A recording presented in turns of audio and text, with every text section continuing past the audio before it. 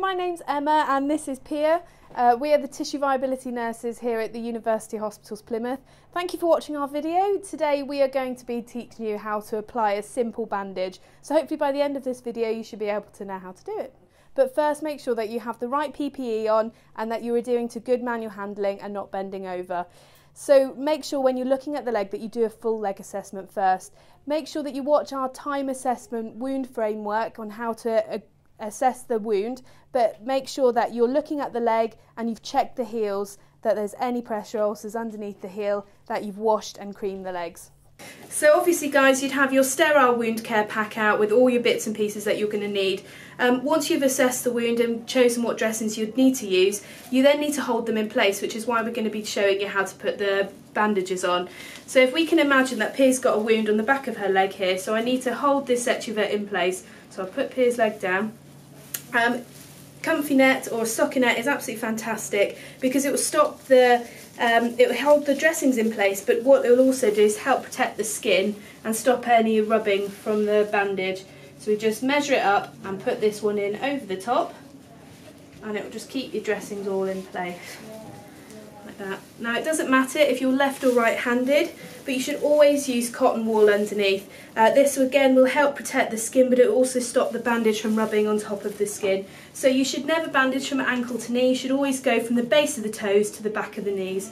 So we go from the base of the toes here, and we go round twice for your lock, then you go middle of the foot, and then we catch the Achilles, but we miss the heel, and then we come back round and then we catch the heel. This gives you a figure of 8, and then what you do is you spiral up the leg. So as we spiral up the leg, you do a 50-50 overlap up the leg.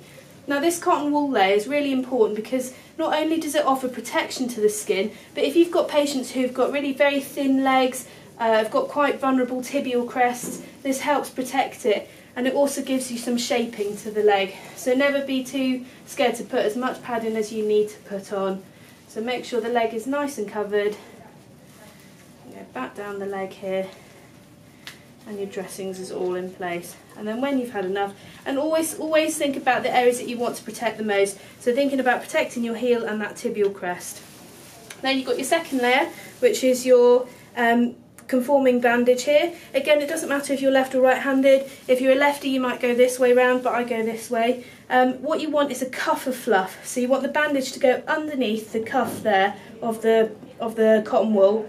And again, it's exactly the same. You don't want to pull it too tight. If you pull it too tight, then you could cause problems to the perfusion of the legs. So you want to bring it to 100%, but bring it back to 50%. So it's just a little cheeky pull.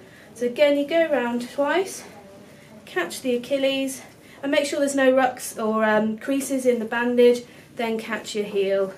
And then you want to go 50-50 up the leg. And again, don't pull too tight and don't make it too loose or it will just come off the leg. And we do 50-50 all up that leg. There we go. And remember, you don't want to go up past the knee. You want to go 2 fingers to the back of the knee so the patient can still bend their knee.